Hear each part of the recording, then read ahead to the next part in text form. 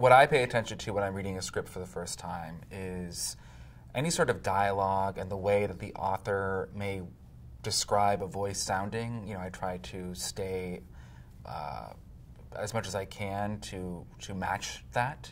And you know, the thing with audiobooks is it's different than doing like animation or something, because it's not necessarily like you're trying to like do like the most extreme version of that voice. It's just kind of like maybe a little bit of a different version of yourself, and that's one of the main things that I look at. Of course, you know, words that I don't know, terms that I don't know. You know, those are things that you have to look up as a narrator before you start working on it.